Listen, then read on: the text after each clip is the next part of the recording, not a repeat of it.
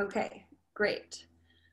So today I'm going to be talking a little bit about how over the summer I've been using this program called SLiM to model population genetics in Pacific oysters. This was not initially what I had planned for this summer, but since everything moved online, alongside mentoring some younger undergraduate students on a different project, I kind of turned my attention to learning some more coding and using these programs to kind of model some population genetics that are going on within Pacific oysters.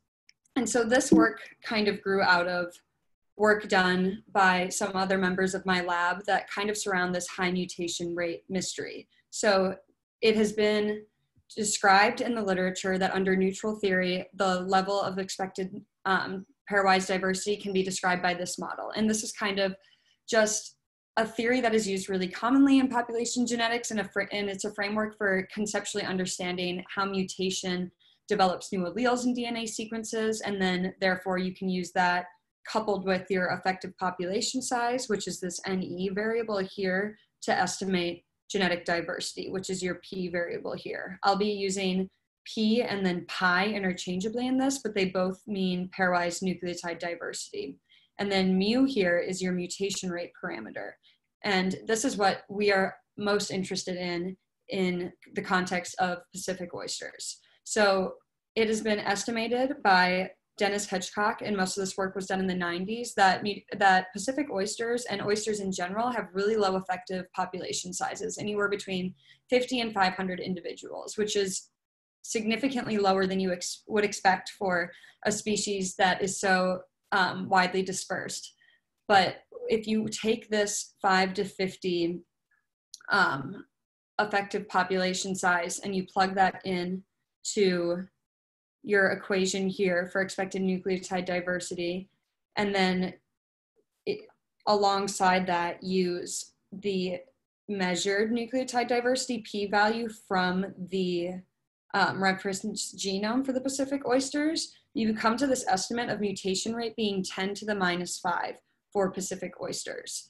And you can even reach estimates as high as 10 to the minus 6 if you have this upper limit of 500 individuals, which is extremely high for a mutation rate in any sort of eukaryote. For example, the mutation rate in humans is anywhere between 10 to the minus 8 and 10 to the minus 9. So we're seeing orders of magnitude higher in these dispersing eukaryotes.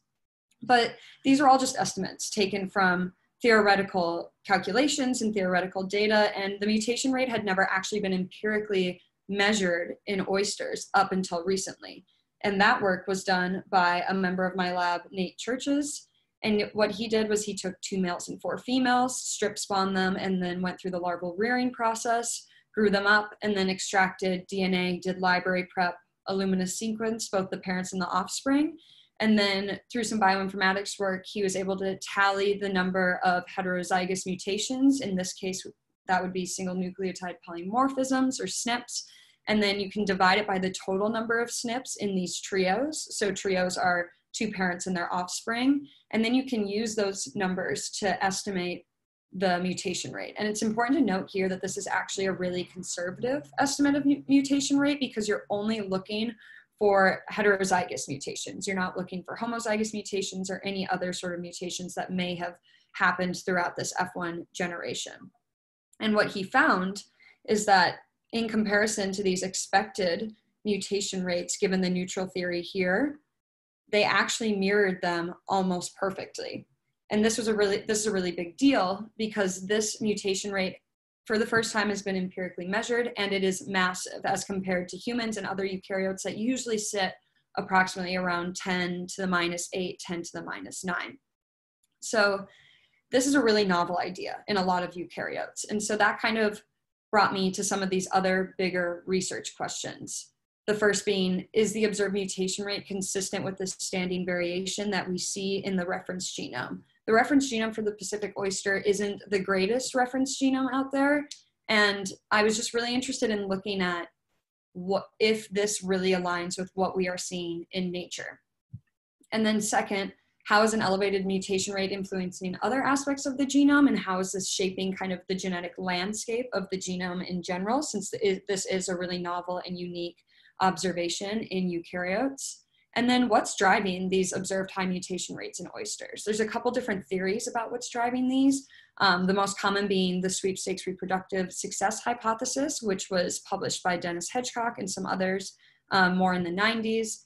And this is the idea that extremely large variation in reproductive success due to these chaotic ocean environments are driving just huge amounts of mutations, because you're not putting as much effort into your gametes, because oysters are spitting out millions of gametes at a time during the spawning process into the water column. So this huge variation in reproductive success might be driving this. And then there's this other idea that maybe it's genetic draft or purifying selection that's going on in the background that's really driving this high mutation rate and keeping that standing variation fairly low. So then how would you actually go about answering that questions? Well, these questions, that's where SLiM comes into the picture. So SLiM was developed by the Messer Lab at Cornell University, which is a lab of evolutionary biology and population genetics. And it's basically just a forward evolutionary simulation framework. So what this means is it's a program that you can input your specific parameters to your organism or to your genomic landscape into. You can press play and you can see what's happening based on what's going on in the genome. And you can kind of draw these different conclusions based on these different parameters that you input. It's written in its own language that's very similar to R. And what really makes this program exciting and unique is that it allows for complex mating schemes and non-Wright Fisher models. So your Wright Fisher model is kind of the null model for population genetics, similar to, I can compare it to your Hardy-Weinberg type model, where you have all these assumptions and this is kind of your null model. But there are many cases where you're breaking this null this Wright Fisher model, and you need to allow for that within the program, which is what SLiM does for oysters, allowing us to really emulate what's going on in the natural system very well with this program. And then it also allows you to model entire chromosomes for large populations, which is really important when we're interested in answering these complex questions about the genomic landscape.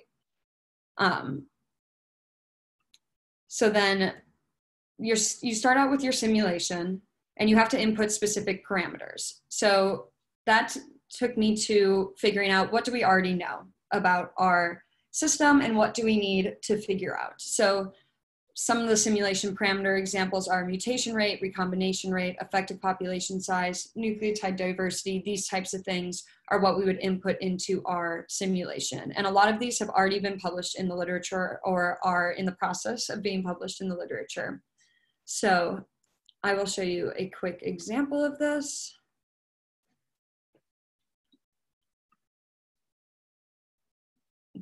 Share screen.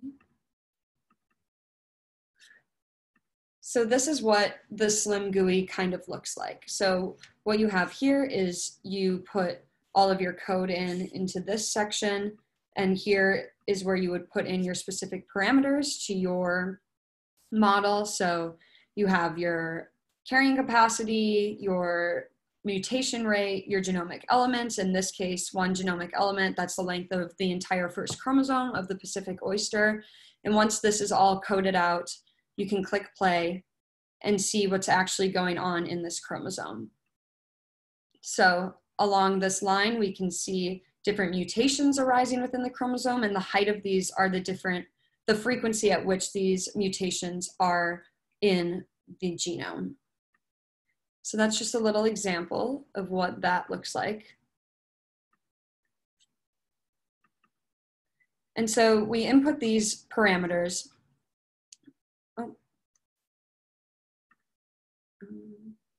Sorry. So we input these parameters and we let it play. And then we hope that we can figure out something that's unique about our system and really answer some of these research questions. So that was the first simulation. And what I did this summer was I did 10 replicate runs, sampling 10 individuals at the end of 500 generations into a VCF file output. And this preliminary simulation run was mostly just exploratory to try and just get familiar with the program, get familiar with VCF files and VCF tools, and actually calculating these summary statistics.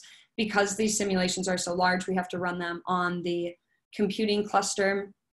And so I just started with 10 replicate runs, sampling 10 different haplotypes, so 10 unique individuals, in an attempt to kind of figure out what's going on here. And then you can use VCF tools on the VCF file output to calculate some summary statistics. So these would include things like linkage disequilibrium and then nucleotide diversity, which is really the parameter that we're interested in looking at in this case. And so when I did this across these 10 different runs, this is just the average nucleotide diversity for each of the 10 replicates. And as you can see, they were significantly different from each other, which pretty much just tells us something that we already knew, which is that we need to scale up these simulations. And that's pretty common. Like 10 simulations is not going to narrow down your variation enough to give you confidence in your data. So we're looking at doing 1,000 to 2,000 replicates of these simulations, but just getting them up and running was kind of the bottleneck for my work this summer. And then another thing that we saw at this first simulation was really diving deeper into nucleotide diversity. So what you're seeing here is this is a single chromosome along the x-axis here. On the y-axis is nucleotide diversity. And in this very first simulation, what I did was I set up the chromosome into 3 distinct sections. So the first and the last section had kind of what your average mutation rate would be for humans and other eukaryotes, so around 10 to the minus 8. But then this middle section, I elevated the mutation rate for to emulate that of the Pacific oyster at about 10 to the minus 5. And we can see exactly what we would expect in that increase in nucleotide diversity. But what's interesting about this is that if you remember back to the parameters, nucleotide diversity is estimated in the reference genome to be about 0.13, somewhere in there. And here we have a measure of nucleotide diversity in order of magnitude lower than what we would expect. So this is also very informative for us. It tells us that something needs to be changed in our simulation because we are not matching the natural organism as closely as we would like.